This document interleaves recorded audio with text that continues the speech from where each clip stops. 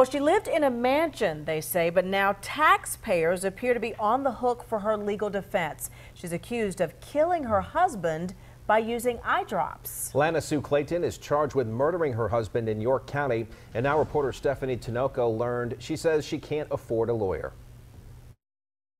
She lived in this $1.2 million house on the lake, and despite her lavish lifestyle, taxpayers will be covering her defense. She's accused of poisoning her husband with eye drops. It's a wild case. It's extraordinary in its rarity. And one that has the attention of people around the country. You just don't hear or see these things, even on a national basis. Even attorneys not affiliated with this case are intrigued across state lines. It's one of the most unique cases I've ever heard of. York County detectives say Lana Sue Clayton confessed to spiking her husband's water with eye drops over the summer, which eventually killed him. Tetrahydrozoline, the active ingredient in eye drops, works by constricting blood vessels, so it acts like it's a neurotoxin. I've never heard of anything close to this. Public records show the Claytons were married for over 4 years and lived on this $1.2 million estate on Lake Wylie.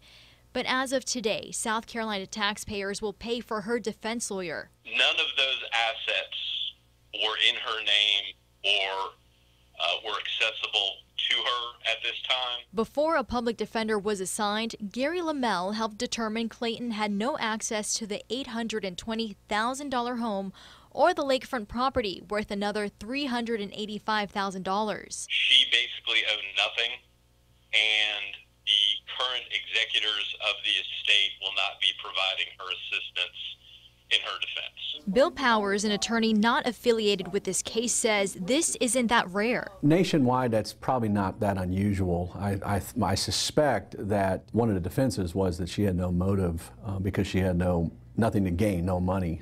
An alleged motive has not been released at this time. Reporting in the newsroom, Stephanie Tinoco, Channel 9 Eyewitness News.